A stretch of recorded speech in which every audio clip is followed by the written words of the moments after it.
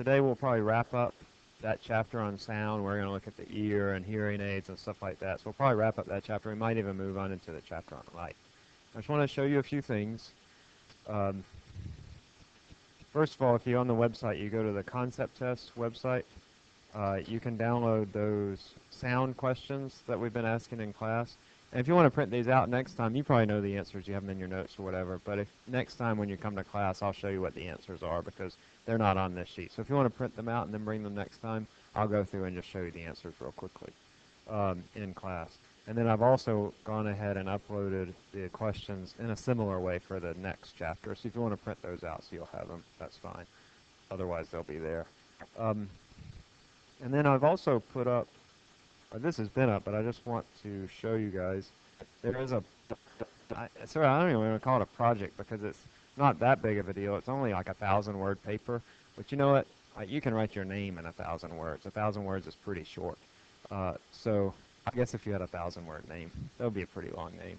But anyway, it's not a real long paper is what I'm saying. And you can also do, or you can do a presentation if you'd rather do a presentation. I don't usually get many students do presentations because, I don't know, y'all just don't like public speaking or whatever, and that's fine. The paper and the presentation should take about the same amount of work, and they'll be graded in much the same way. But what you're going to do is you'll need to pick some topic that we've discussed and then just explore it in greater depth. So, I don't know, you might think about something to do with Newton's laws, like we talked about the high jump, so you might want to go into the physics of the high jump or something along those lines. Some topic that is related to what we've discussed this semester, okay? And then you'll take that to greater depth. You can use your book as a reference, but I also want you to have, gosh, do I give you guys 2 additional resources that don't include your textbook, all right? Do just want to warn you that if you plagiarize this in any way, I don't know. I mean, I can usually tell just from looking at them, but if you do plagiarize it, you'll get a 0, and that's very bad because it's a pretty big project for your grade. It's 150 points, which is, I think I can say it here, 18, almost 20% of your grade. So really what I intend this to be is, one, kind of a fun thing to take something that you've found interesting and then just take it a little bit further. And also, if you don't do very well in exams, and some of y'all just don't do well in exams, this is really an opportunity to help your grade, to improve your grade from this, okay? It counts a lot. If you meet the criteria, you'll get a good grade. And I give you the criteria in this rubric. So for example, in A paper, you need to explain at least 3 concepts in physics. It needs to be well thought out, yada, yada, yada. You can go through and look at that and just make sure that you're meeting the criteria. And in fact, if you want to turn it into me, say a week in advance, I'll take a look at it and I'll say, yeah, this is an A paper, or you need to work on this just a little bit more. So I really want this to be an opportunity for you to get a really great grade on it, and I'll help you how I can, and to help your grade in the class. That's really my intention for this. But also a place for you to just take it a little bit farther and learn about something that you might not have known about, or maybe something that you do know a lot about, and applying the principles of physics that we've discussed. Okay? So don't feel like it's a burden. It's really meant to help you. Does it feel like a burden? No, it's not really that bad. It's not that long of a paper. The presentation won't be that bad. But don't plagiarize it. You'll upload it on Moodle. Turn it in always catches those things anyway. So don't even try. It's not really worth it. What does it do? Oh, you never used Turn It In? Oh, when is it due? Let's see. I think I say on that rubric, but it's due at the end of the semester. Let's look at the calendar. So we have an exam on the 10th. We will have presentations either on the 28th or the 3rd. I'll ask you later who's going to do presentations. So in the meantime, be thinking about if you want to do a presentation or not. And depending on how many students are doing presentations, then we'll either have them on the 28th or the 3rd. We're going to go over to the rec center too, so on one of those days. I just need to figure out how many students are going to get presentations. If there's just a few of you, we might just do the presentations over at the rec center. But the papers will be due on the same day, either the 28th or the 3rd. Okay? I'm a little bit flexible on that. We'll see once we get to that. Any other questions? Okay. All right. I just want to sort of throw it out there so you can be thinking about it. You might already have a topic in your mind, and so you might just, over the next week, just think about, what is my topic going to be? What do I find interesting? What do I already know a lot about? Okay? Y'all can do that? Awesome. Okay. Let's see. Last time we left off with the Bernoulli principle and how the Bernoulli principle works with your vocal cords. Remember, you force your, how does it work? Your vocal cords are pulled apart by the muscles, and then you force air between the vocal cords. And because you have that high velocity air, you get a low pressure. Remember, Bernoulli's principle says if my fluid has a high velocity, I have a low pressure. They're inversely proportional. And because I get this low pressure, the vocal cords come back together. And then you have that process as the vocal cords vibrate, coming together, going apart, coming together, going apart. And that's what actually physically creates the sound. The interplay between the muscles and the Bernoulli effect, this low pressure in between the vocal cords. We're now going to move on to hearing. You know, the basic principle of hearing is that we're detecting vibrations. So we're going to look at the anatomy and physiology of hearing. Yeah, look at the ear in anatomy. Yeah. Okay. Well, you've probably seen a lot of this then. You'll need to know the basic parts of the ear and what they do, probably even in less detail than what you learned in anatomy. So the basic principle is that we just detect vibrations. Our ear is used to detect vibrations,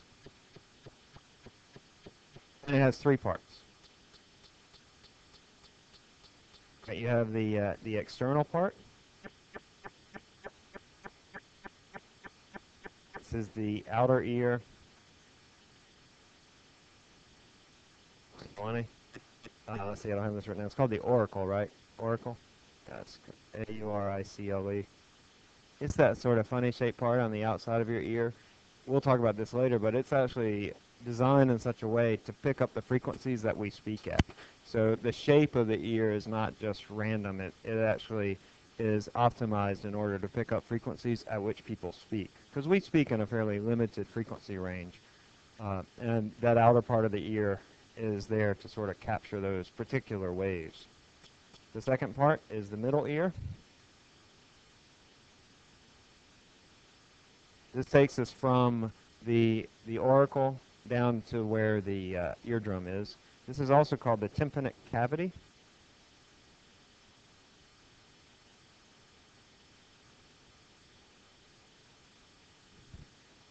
I'll write this down in just a second, but it basically acts to amplify the sound. So we'll write that on the board. But your tympanic cavity, think of like a timpani, right? You know what a timpani is? The big drum. You know what I'm talking about, timpani.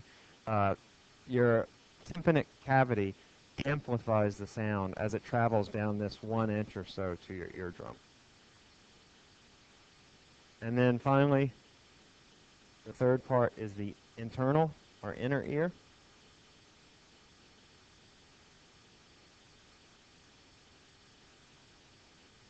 And it's everything to the left of the eardrum or to the right of the eardrum. And we'll talk about what those are. That's where you have the three little bones that take the vibrations of the eardrum and transfer it into the cochlea, and then the cochlea which takes those vibrations and transfers those into an electrical signal that goes to your brain. And we'll look at how that works. All right, so sort of summarize what I said here and write it down. The outer ear. This is the auricle, or the pinna. You need to know the basic uses or the basic purposes of these things. And the auditory canal.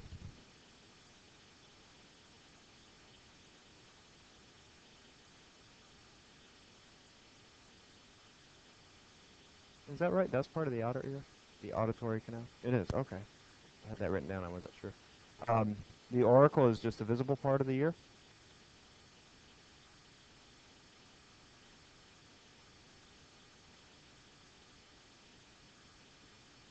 And it just directs sound waves to the ear.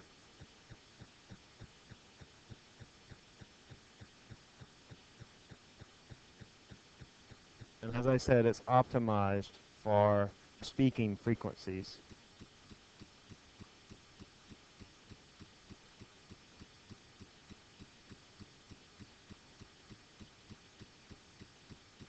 The frequencies at which we speak is optimized to pick up those particular sounds, but it can pick up other sounds as well.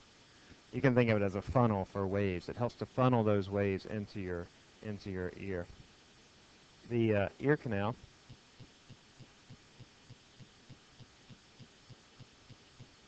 Yeah, so I guess I was mistaken. The ear canal is actually part of the outer ear. Did I say differently from that before? Anyway, the ear canal, or the auditory canal, is part of the outer ear. So this is all outer ear. It's about 1 inch long. It is open at the auricle, of course.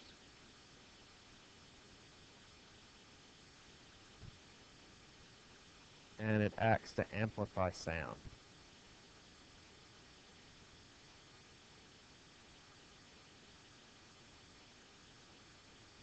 You should also know that this is called the tympanic cavity as well. That's the part of the ear that you're not supposed to stick anything into, right? Like they sell you those little Q-tips or whatever, but you're never supposed to stick anything smaller than what into your ear? Nothing smaller than your elbow. I can't even get my elbow into my ear, but you're never supposed to stick anything smaller than your elbow into your ear. That's what they say, like ear doctors. What's that? They made Q-tips for babies back in the like 18 or 1900s, and it was just supposed to be like to put medicine on their bottoms or something. I don't know, but then people quickly started using them to clean their ears for whatever reason because it feels good, I guess. But you're not supposed to, like your doctors say, don't do that. It's very, very bad for your ears.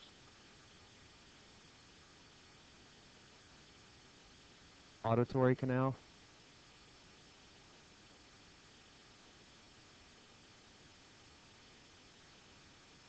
Right. Yeah. Let me hold on. Hold on. Okay. Yes. I'm sorry. That's incorrect. So the auditory canal. I'm not sure about this. Do y'all know the tympanic cavity? I have it in my notes as being part of the middle ear. I'll check on that, Mariah. It is part of the middle ear. That's right. Your speech, right? Speech. Uh, it is part of the middle ear. Okay, yeah. So the tympanic cavity. I misspoke. I'm sorry. The tympanic cavity is part of the middle ear, and it's different from the auditory canal. Am I right about that, JC? Okay. I'm sorry. I'm sort of going by your book. I'm learning this as I go along. But everybody clear on that? So I misspoke. The auditory canal and the tympanic cavity are different. The auditory canal goes from your auricle down to your eardrum, and that's called the auditory canal or the ear canal. And the tympanic cavity is it the beginning of your eardrum? Or is it just... Okay, I'll look into that and see what it is, like why it's called the cavity. Or is it just like the eardrum? That's what you were thinking, that it's just the... Okay, so it's like a big timpani. Okay. All right, sorry about that. I'll look into it. Let me make myself a note so don't forget.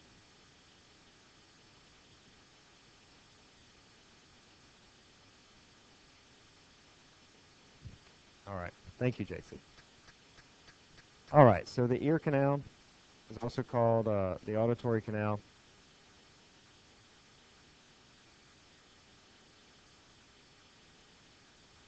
And then we come to the middle, or the middle ear.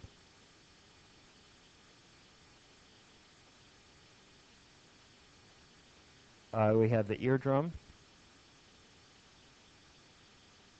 and this is also called the tympanic cavity.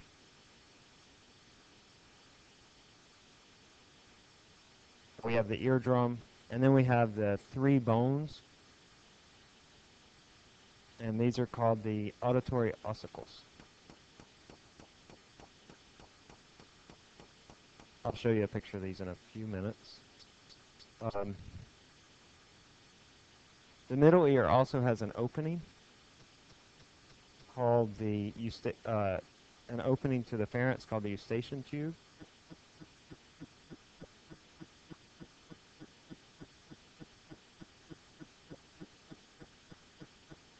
This is just an opening to the larynx.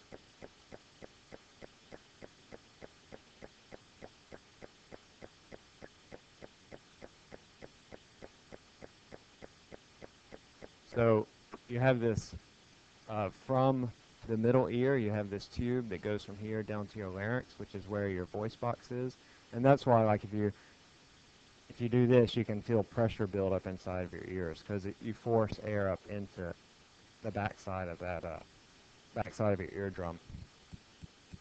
And this is to help drain. This is why kids sometimes get ear infections, because when they get all snotty and stuff and that eustachian tube gets clogged up, they get fluid built up behind their ears, and then that becomes infected for it because they get bacteria there. All right, so the eustachian tube connects this to your larynx, and this is to equalize pressure with the atmosphere.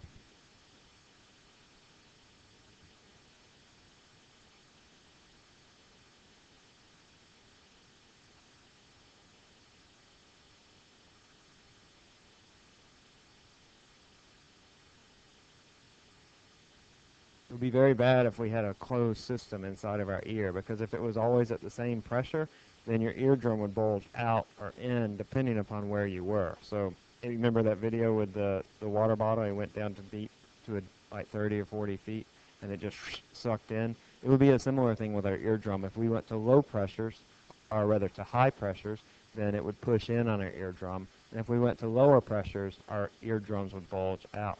But because we have this eustachian tube, it helps to equalize the pressure behind our eardrum with the atmospheric pressure, so that it doesn't bulge in or out. So that's the purpose of the eustachian tube, is just to equalize that pressure. But of course we get problems when that tube gets clogged up for whatever reason. The eardrum is also called the tympanic membrane.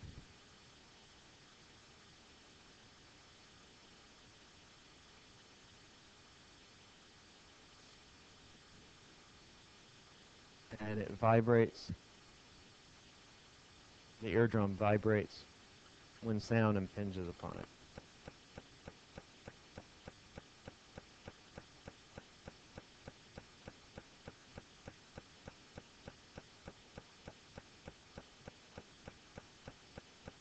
So remember we talked about how microphones work?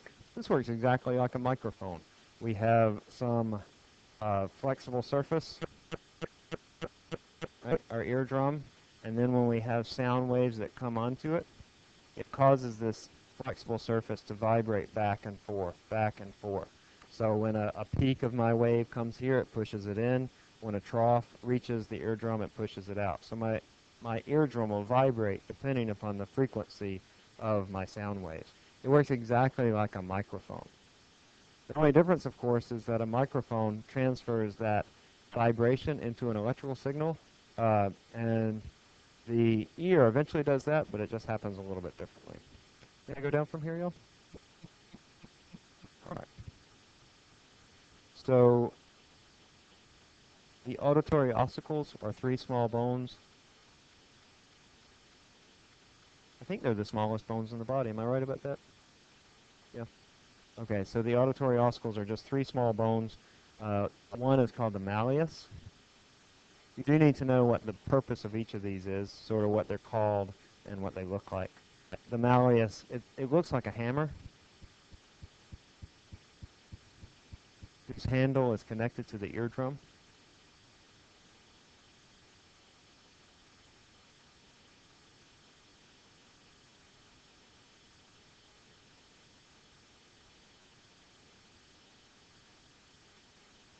The incus looks like an anvil.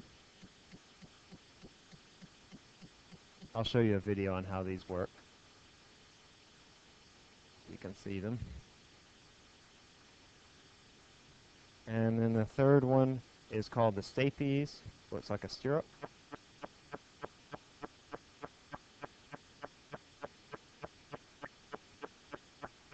Like you might have on a saddle of a horse.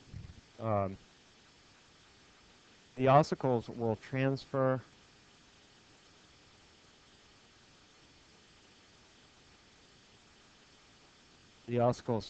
vibrations.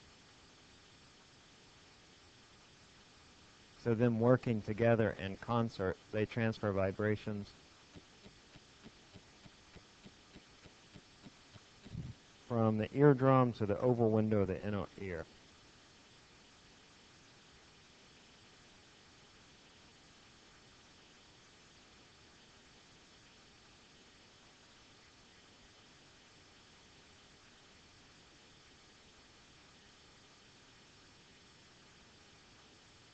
Let me go ahead and show you a video, and then we'll finish up with the sort of the different three parts of the middle and the inner ear. But let me go ahead and show you a video because they show pretty well how these vibrations are taken from the auditory ossicles to the ear, or from the eardrum to the auditory ossicles, and then to the inner ear. Adele? I'm going to look into that. I think that it's, oh, you're the inner, okay. Okay. Did you hear what she said? It's from the eardrum to, the, okay. Y'all hear that? The tympanic cavity is that space between the eardrum and the eustachian tube. Okay. For the sake of this, just know that that's where the eardrum is. It's the place where the eardrum is. Asia? Now let's go and watch this little video. It talks about the ear and how it works. But then it also, it goes into the inner ear, which we'll get to in just a second. But let me go and show it to you now, so you sort of have some context where these things come into play. All right, so a couple things I want to point out there, and he mentioned this in the video, but we do get an amplification of sorts of the actual pressure. And this goes back, you can sort of think of it in terms of Pascal's principle, though that doesn't exactly hold. Remember Pascal's principle from the previous chapter, where if we have a piston, he talked about this as pneumatic amplification, and if I apply a certain change in pressure here, then I feel that change in pressure all over, and that this is our idea behind hydraulic lifts, where if I apply a force here over a small area, then over here where I have a bigger area, I get a bigger force. The same thing happens. It's a slightly different meaning because we're not talking about fluids. Instead, we're talking about how we go from the eardrum to the ossicles, and then further to the cochlea. That force, in a very similar way, is small at the eardrum and then a lot bigger at the cochlea. So we take those tiny little vibrations on the eardrum and amplify that force for the cochlea. All right. So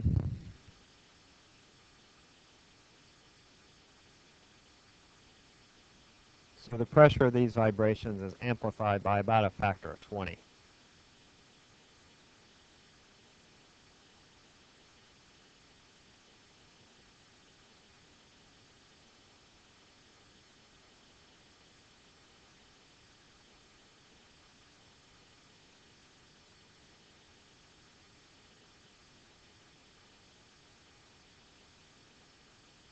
Another way that you might think about this, and it's probably a more correct way to think about it, is of a lever. Remember we talked about a lever, where if I have a board and then I have an off-centered moment, or an off-centered axis of rotation, if I apply a small force here, I get a big force here.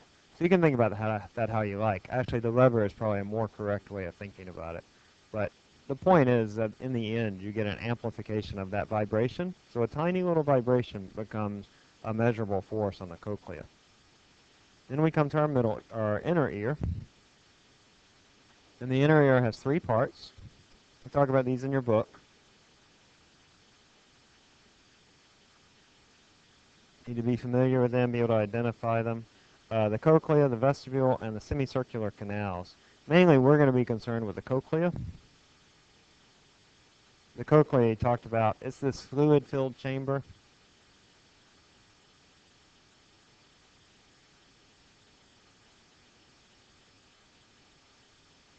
If I have a change in pressure on the cochlea, because the ossicles will press onto the ochlea, if I have a change in pressure at that point, that change in pressure will be transmitted all throughout the cochlea, Again, thinking back to Pascal's principle, if I have a change in pressure in a fluid, I'll feel that change in pressure everywhere.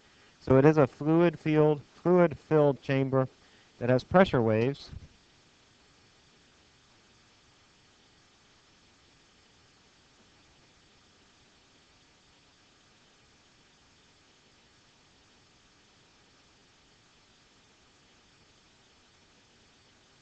for different pitch sounds.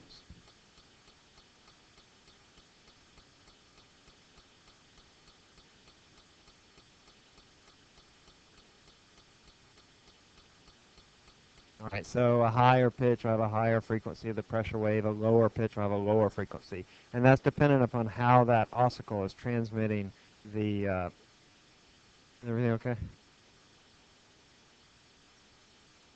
Is everything okay? What's wrong with the weather? Oh, really?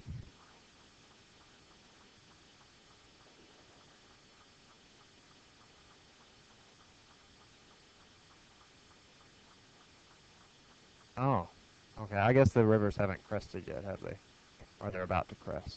Is that right? Yeah, everybody's flooding. All right. Okay, so the cochlea, you have these pressure waves inside the cochlea. They talked about that. At different frequencies, different parts of those hair cells will resonate, as they talked about in that video. But anyway, the point is you have these pressure waves that travel through the cochlea. Uh, this causes the basilar membrane.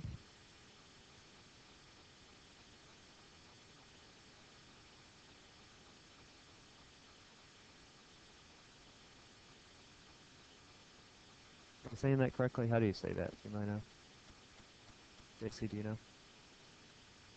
Basilar? Okay, the basilar membrane to vibrate in different ways, depending on the frequency.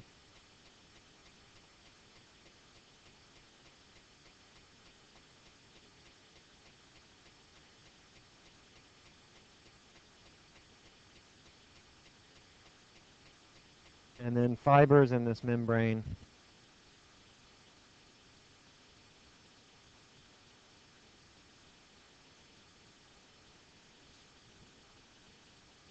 stimulate the hair cells,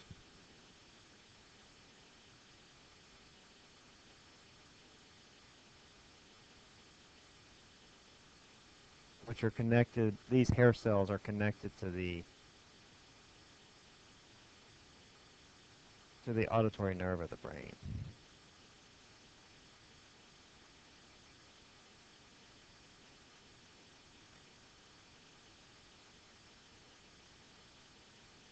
And the auditory nerve goes straight to the brain. So you have these bones. They transfer vibrations from the eardrum to the cochlea, to the cochlea. Then you have the fluid inside the cochlea, what feels those same pressure vibrations. So you get these pressure waves that travel through the cochlea. They interact with the basilar membrane, which causes, depending on the frequency, they'll interact with it. And then they'll cause particular hair cells. Different hair cells will be sensitive to different frequencies. So if you damage those hair cells in your ears, that's how people can be not able to pick up particular frequencies because they damage particular hair cells in their ears. And then those stimulate the hair cells, which send an electrical signal to the brain, which is then transmitted as sound to the brain. Okay? The vestibule.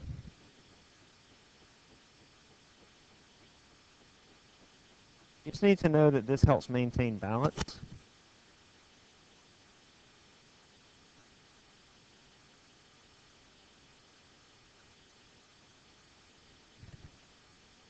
And the semicircular canals similarly help maintain balance.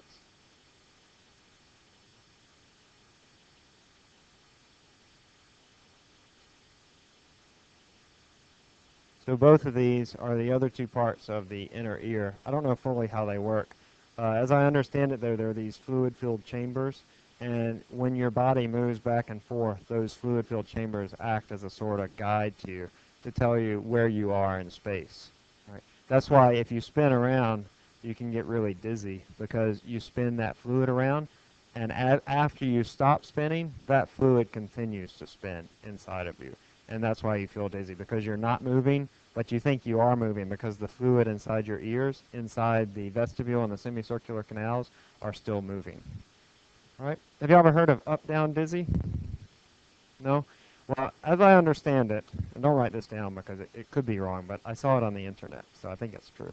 Uh, in these things that help you maintain balance, you actually have three axes. You have these fluid-filled chambers that go in this direction, in this direction, and this direction. And when you spin in one direction, it causes the fluid in one of them to spin around, and then it keeps spinning, and that's why you feel dizzy. But you can do this thing. I can't do it here because I'd fall flat on the floor. But you can do this thing where you bend over, and then you spin around like this. And it causes a different chamber in your ear to have the fluid rotate, and you can't maintain balance. It's impossible to maintain balance. I have a little video I'll show you if you want to watch it. Don't take down any notes or anything. It's really just for your own interest. But it's kind of fun. Like our kids really like to do up, down, dizzy. But you have to be in the grass somewhere soft, and you have to be really committed to it. Y'all should try it out. It's kind of fun. Maybe afterwards go out in the quad. Let me see. I didn't pull it up. Let me see if I can find it right quick on YouTube.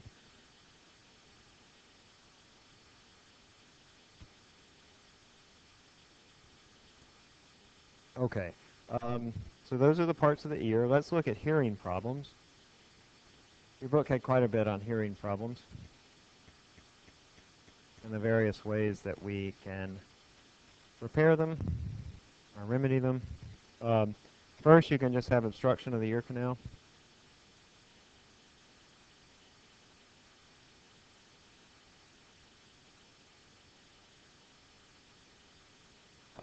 Ear.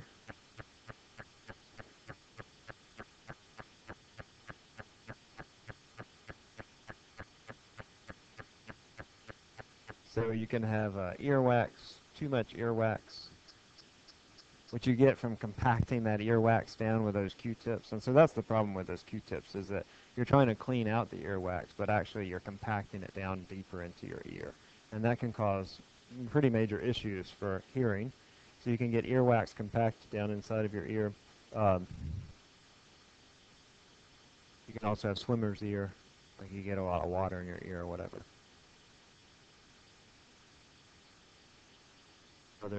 Other obstructions that you might have.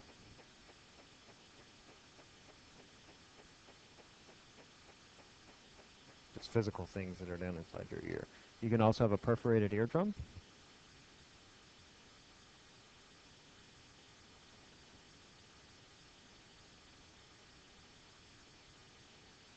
Where it becomes physically torn in some way or punctured in some way, usually because you've listened to a sound that's dangerously loud, and that can puncture the eardrum or perforate the eardrum. You can have a middle ear infection.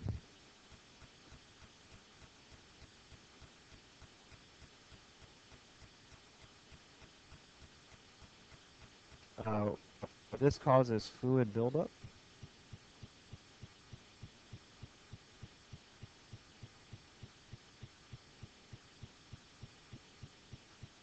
Behind the eardrum so it can't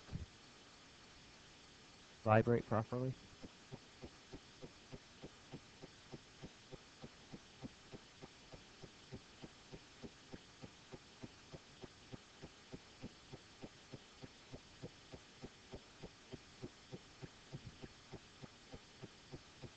We've all experienced this when we have a middle ear infection, or particularly when we have a cold and we're just really congested.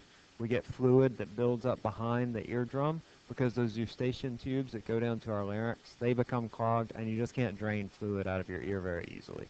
Kids get this a lot. Why do kids get ear infections a lot? JC, why? Oh, is that? Okay, I was going to say because the eustachian tube is smaller than adults. Is that true?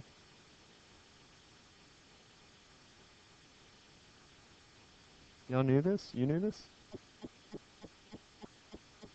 Yeah, they'll put tubes in to drain it off, right? To drain off the fluid that doesn't drain off from the eustachian tube. I didn't know that. Thank you, JC. I always learn something new in this class. It's a lot of fun. All right, so yeah, so kids get them those eustachian tubes, as she said, are horizontal, so they don't drain properly. Okay, so You can also have hearing loss in the cochlea, and most of the hearing loss in the cochlea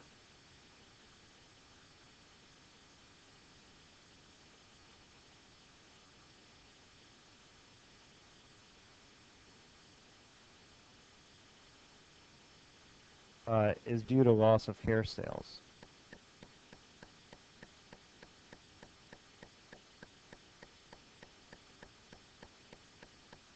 Hair cells, excuse me. This can be caused by loud noises,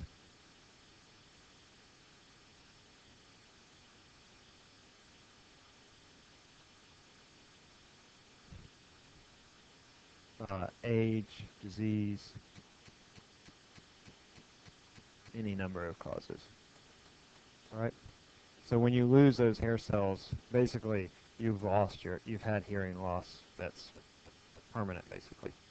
And then the fifth thing is that you can have hearing loss due to brain problems, issues with the brain.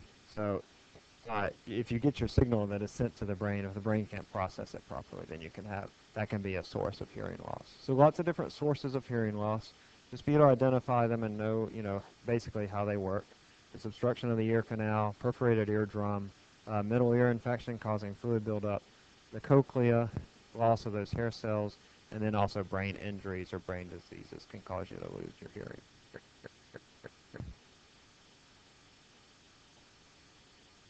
All right, let's look at intensity of sound. We have some particular relationships regarding the intensity of sound that we'll need to know. Sound carries energy like all waves. Actually, let's see where we are right quick. Give me just a second here. I think I was supposed to do these. I remember where we left off with these questions.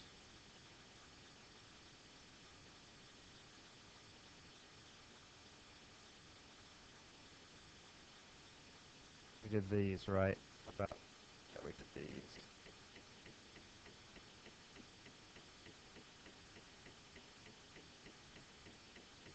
Did we do this one about the sonic boom? And this one as well? Yes. This one? No. All right, why don't we pick up here, and we'll do a few of these. What is it, 17? Bring my thing back.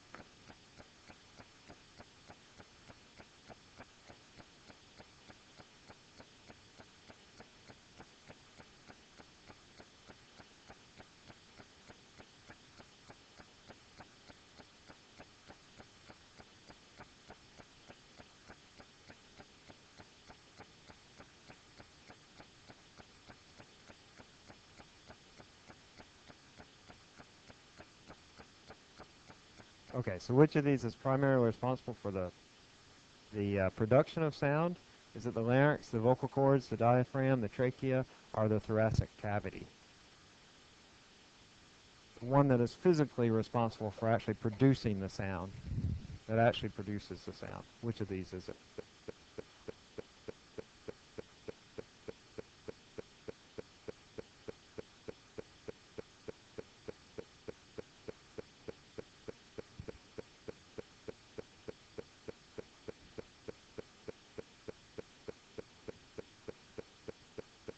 All right, I'll stop at 40. Stop at 40.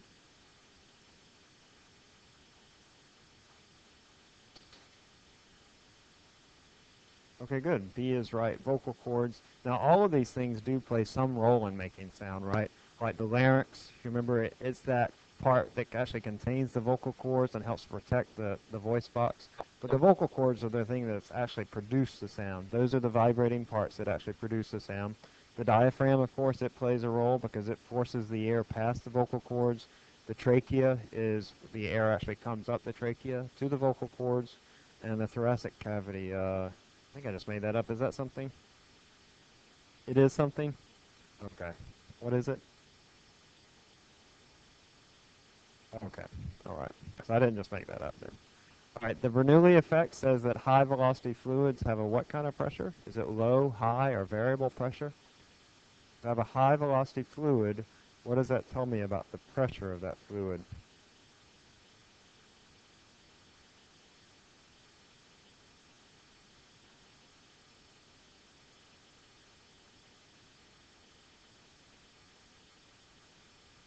All right, I'll stop at 30. Stop at 30.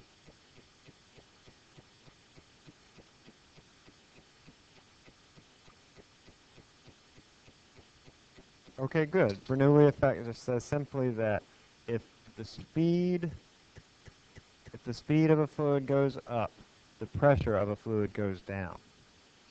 And we see that in the vocal cords. We send a high velocity fluid between the vocal cords. That causes a low pressure, and that causes those vocal cords to come back together. Then the muscles pull them apart, come back together. Muscles pull them apart, come back together, and hence we get sound. They vibrate and make sound.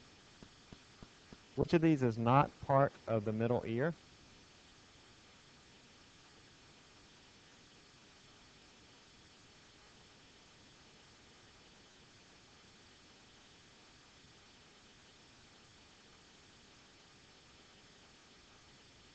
All right, I'll stop at 25, 25.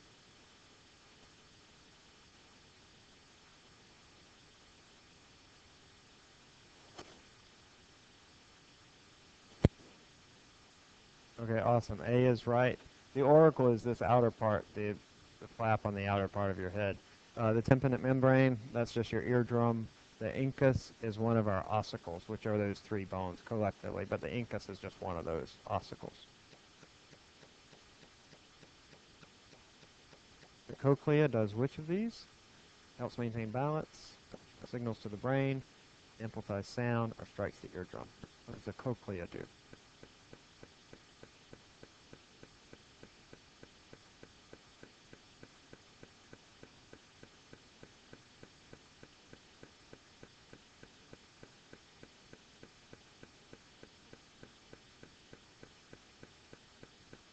Okay, let's stop at 30. I'll go to 32.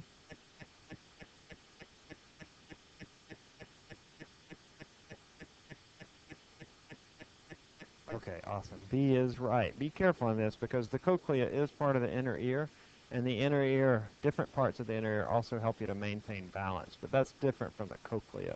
Okay, the cochlea is the thing it's that fluid-filled chamber that sends an electrical signal to the brain, creates a pressure wave inside of it. That pressure wave stimulates those hair cells, which actually will send electrical signals to the brain. That amplifies the sound. That's going to be our ossicles, going from the eardrum to the cochlea. Those ossicles, like a lever, will generate a bigger force from the vibrations, and then strikes the eardrum. It's just the sound waves that strike the eardrum. Which of these may result in hearing loss?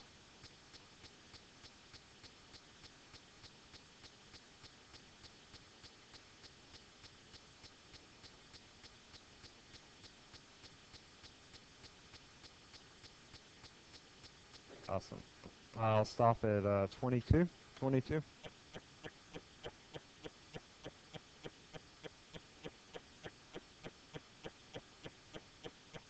Great. B is right. Hey, all of these result in hearing loss, earwax or other obstructions, a middle ear infection, because that eustachian tube will get clogged up and it presses it. If you get fluid built up behind your eardrum, that keeps it from vibrating properly. Loss of hair cells because of loud noises or disease or whatever. So all of these will result in hearing loss. Hey, what word actually becomes shorter if you add two letters to it? And then you say, yeah, short.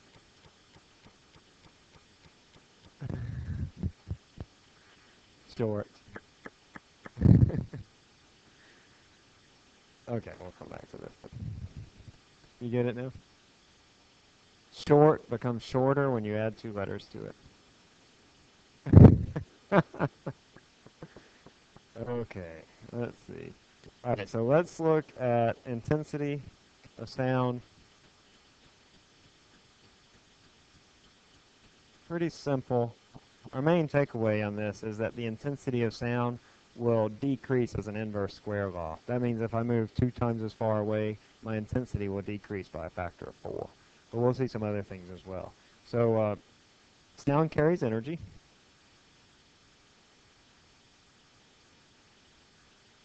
Like all waves carry energy, and sound likewise carries energy. We measure not the energy, however, but the intensity. So we don't measure the energy of a sound wave.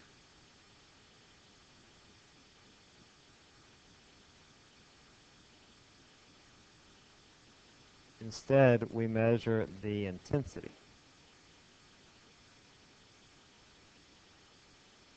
So we never talk about the amount of energy that a sound wave has. We talk about the intensity. And the intensity is a slightly different thing. The intensity, which we'll call I, is equal to the power divided by the area. That's going to be P divided by A. The units of this, what's the unit for power? You remember? No, joule is energy. Power, remember, is energy per time. Y'all remember what is the unit for power? Watt. That joke never gets old, does it? What is the unit for power? What is the unit for power? It's watts per square meter. This is a watt. Like a 100-watt bulb, it's an energy per unit time. All right, so that is our intensity. We're going to have 2 reference points when we talk about human hearing.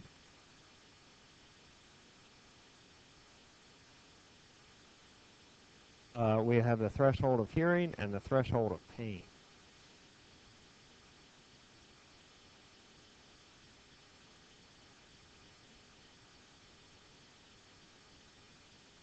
The threshold of hearing, that is the lowest intensity that you can hear. We'll call this I with a subscript 0. And it's equal to 10 to the minus 12 watts per square meter.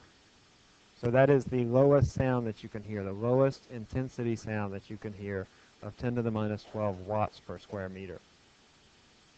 And then we also have the threshold of pain. And that is, we'll call that IP, which is going to be 10 to the, or excuse me, not 10, 1 watt per square meter. All right. Notice that this is dependent upon the area, and so if I have a source of sound that's giving off a certain amount of energy, it depends where I'm standing, because if I'm really far away from it, the amount of area that sound is covering is going to be smaller than what it was if I was closer. Let me draw a picture, for example. So let's say that I have a source of sound right here. I have a speaker, and it's generating sound waves. And I have people at 2 locations, here and here. This sound wave will distribute its energy over a particular area. And so the particular intensity that I receive here is going to be a lot bigger than if it's distributed over a much larger area. So that intensity is going to be not just energy, but energy per time, or watts, power, distributed over a bigger area. And so you see here, where I'm, say, twice as far away as this guy, that it's distributed over a much larger area.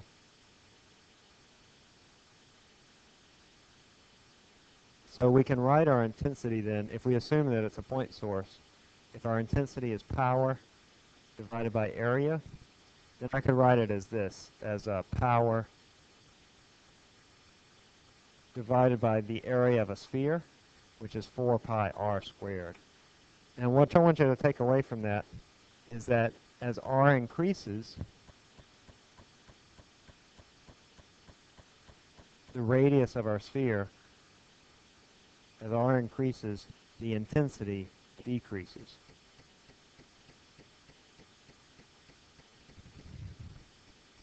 All right, so say, for example, I, at a distance r equal to, say, I don't know, 3 meters, my intensity is equal to 10, let's do an easy number, We'll do point. I'll just do 1. I'll do 1 watt per square meter. So at R equal 3 meters, my intensity is 1 square meter. What is my intensity at R equal, say, 1 meter? What is my intensity equal to? Now, I've decreased my distance by a factor of 3. So what is my new intensity going to be? It's not going to be 3. Yeah, I appreciate that. Right? That's what a lot of you are thinking. So I have here the intensity is proportional to 1 over r squared. So if I increase this value by a factor of 3, or actually I've decreased it by a factor of a third, so I have I is my power divided by 4 pi r squared. My I is decreased by a factor of a third squared, so that's going to become a ninth. So I'm going to get 9 times the intensity. It's an inverse square relationship. And whatever I do to this side, I'm going to square it, and then I'm going to flip it over here. So for example, if I increase my distance by a factor of 3, not a third, if I increase my distance by a factor of 3, I'm going to decrease my intensity by a factor of 9. Let me show you. Let me do another example. So let's say that I go from R equal 2 meters to R equal 4 meters. I go twice as far away. My intensity is power over 4 pi r squared. All right, so I've doubled my distance. So what is my intensity? By how much is it going to change? Well, 2 squared is what? Is 4. And it's in the denominator, so am I going to have a 4 or a 1/4 by the intensity? I'm going to decrease my intensity by the amount squared. It's an inverse square law. An inverse square law. So whatever I do to the distance, I have to square it, and then I flip it, because it's an inverse square law. You'll probably see a question like that, just how I change, when I change the distance from a source, how does that affect the, the intensity? That's why it's very important when you go to like a rock concert or any kind of music concert is that you're not right up next to the speakers, because the intensity up close to the speakers is a lot more than when you're farther away from them. Probably shouldn't go to a rock concert anyway, or whatever it is that you go to. Okay.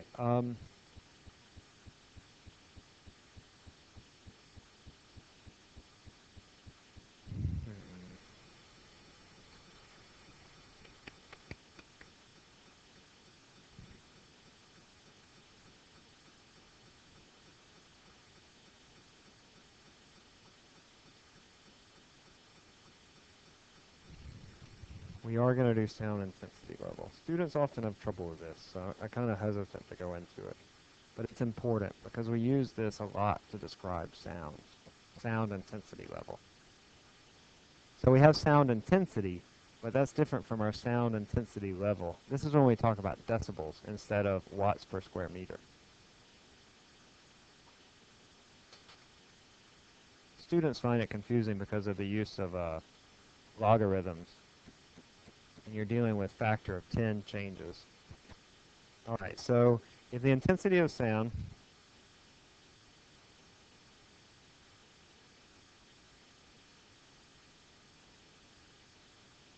is 10 times louder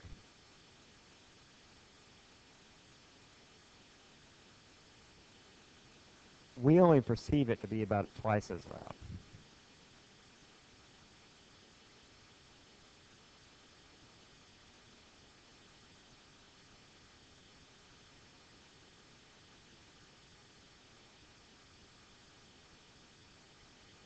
So if you increase the intensity of a sound by a factor of 10, the person sitting there listening to it would say, yeah, I think that you've doubled the intensity or doubled the volume of that sound. And so because of that, we use a logarithmic scale. Because we're only sensitive to we're only sensitive to very large changes in sound, we use a logarithmic scale.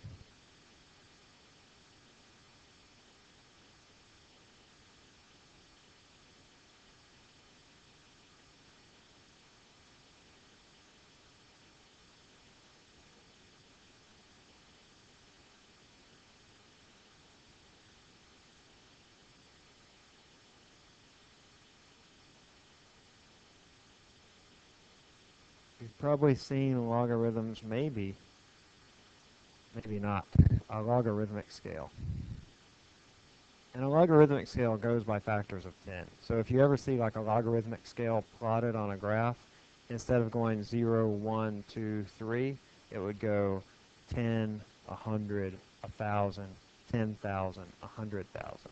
And so we use this type of scale, a logarithmic scale, to describe sound intensity levels. This is called, as I said, sound intensity level. Can I go down to the next slide? I'll give you a second.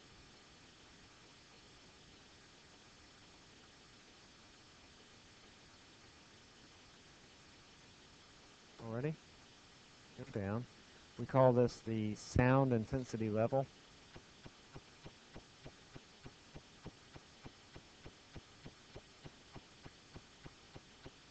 As opposed to just sound intensity. And this level, which I'll call L, is equal to 10 times the logarithm, the log of I over I naught. And this is measured in decibels. We usually abbreviate this as dB. I'm sure you've seen this before in various places, the decibel reading of a sound. Here, I naught, this goes back to our thresholds. Remember we had those reference points? This I naught is the threshold for hearing, and it's equal to 10 to the minus 12 watts per square meter. All right, so you have this equation, but we're not really using the equation, but I do want you to know that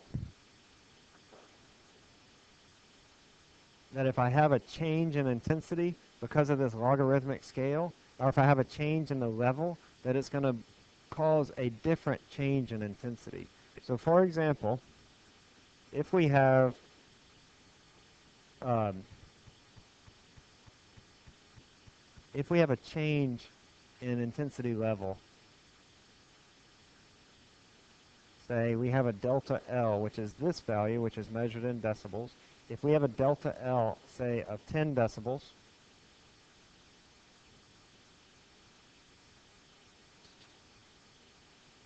if I change the volume of my sound to increase it by 10 decibels, then it's going to be 10 times as intense.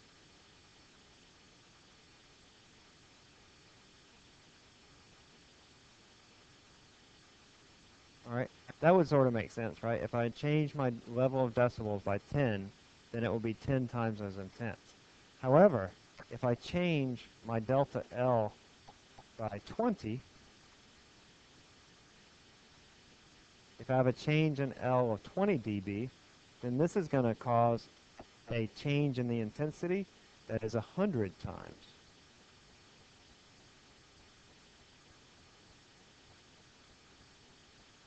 If I have a delta L of 30 dB, by how much is it going to be more intense?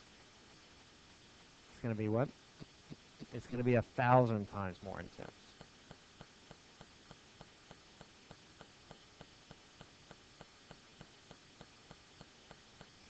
And then likewise, if I have 40 dB, a change in 40 dB, like let's say I go from 10 decibels to 50 decibels, I'm going to have a change in intensity. If I have a delta L of 40 decibels, my intensity is going to be how much more? 10,000, right. So I think that we could probably just leave it at that, 10,000 times more intense. I just want you to understand this logarithmic nature. And you could have a question like this, where say, for example, you increase the sound level by say 20 decibels, by how much has the intensity increased? Now your book goes more into detail about the logarithms and how they work, but I don't think we're going to get into that here. But I just want you to understand that a small change in the intensity level causes a very large change in the actual intensity. And that those are different things. That intensity level and intensity are different. Okay? Is that okay? Good enough for that? Again, there's more details in your book about this and how we use those logarithms. Okay, we're also going to skip a couple things. We're going to skip the section on earplugs. So if you're following in your book, for the next exam, you will not have earplugs. You'll also not have sound pressure level.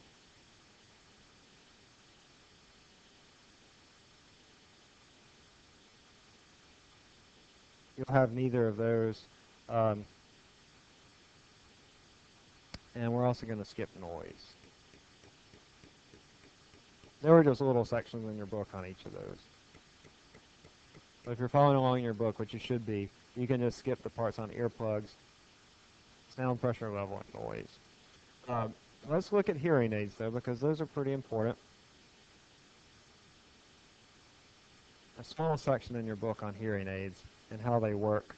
Some hearing aids just amplify the sound.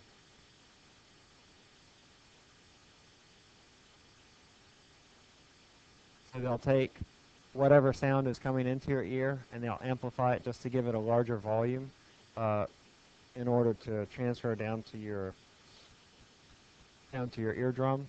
Others will actually modulate the frequency.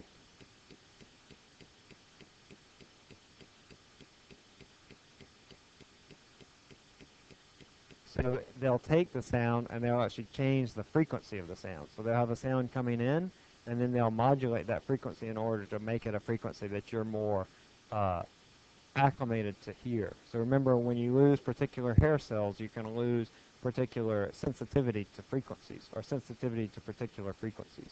So some hearing aids will just amplify the sound, some will actually modulate the frequency, and then there are some called cochlear implants, which are quite a bit more complicated.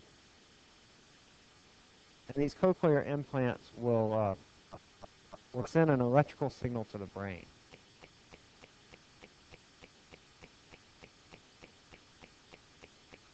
I'll show you a video. Often, or not often, but sometimes children are born without the ability to hear because their cochlea is just not functioning properly. And they can put these hearing aids that will connect their cochlea directly to their brain and will allow them to hear. So it'll actually send an electrical signal straight to the brain, allowing them to hear. All right, but before we watch that, I just want to touch briefly on ultrasound imaging, and then we'll wrap up with that little video. So we'll come back to that in just a second. The last thing is ultrasound imaging. So many of you will use ultrasound imaging for various things. A couple of things I want you to take away of this. Ultrasound imaging, it uses very high frequency sounds. Like we're talking about 1 to about 20 megahertz.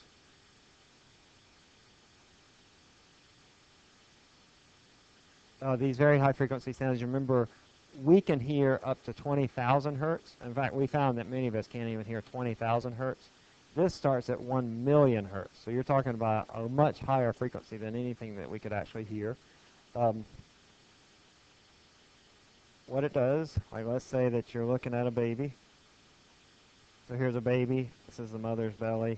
They put a speaker right here, and it emits these sound waves towards the baby, and then they're reflected back in a particular way. There's a microphone there as well as a speaker that produces and picks up these ultrasound waves, and then from the way that it detects those waves as they come back to you, it will actually create an image of that child or whatever it is that you want to image, something inside your body. This can measure real-time motion like babies.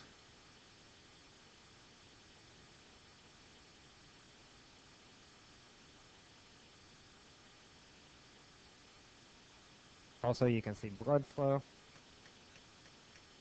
You can use this to image blood flow or other things that are inside the body that you want to see without, cutting somebody open. You can use it for other things too. Y'all use ultrasound imaging for heating tissue and stuff like that to help people heal. You ever do that, athletic training majors? Yeah, so you can use it to heat the tissue for restorative purposes.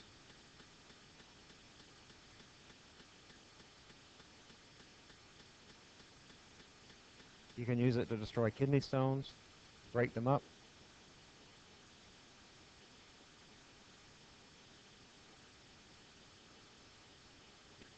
You can also use it to break up cancerous tissue. I want you to know regarding the imaging that the resolution of our imaging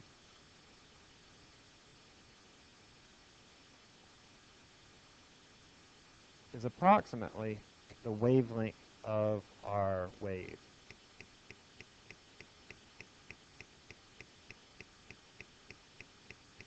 So if we're looking at what I mean by that, the resolution is the smallest part that you can see. What is the smallest detail that you can see? And that size of that resolution is going to be about the wavelength of the wave. So let's imagine that we have a wave with, say, 3 million hertz. Let's say that our frequency is 3 megahertz, or that's going to be 3 million hertz. The speed of our sound wave in the body is a lot faster than it is in the air. It's about 1,500 meters per second. And so you remember that my speed is equal to my frequency times my wavelength. And so my wavelength then is the speed over the frequency. And this speed divided by this frequency gives us about 0.0005 meters. Or that's about 0.5 millimeters. Right, so a millimeter is the distance between the two little tick marks on your 12-inch ruler. So with a 3 megahertz ultrasound, you can see down to about a half a millimeter, which is pretty darn good resolution, a half a millimeter. Imagine like on a baby inside the mother's belly. All right, let's watch this little video. We'll wrap up.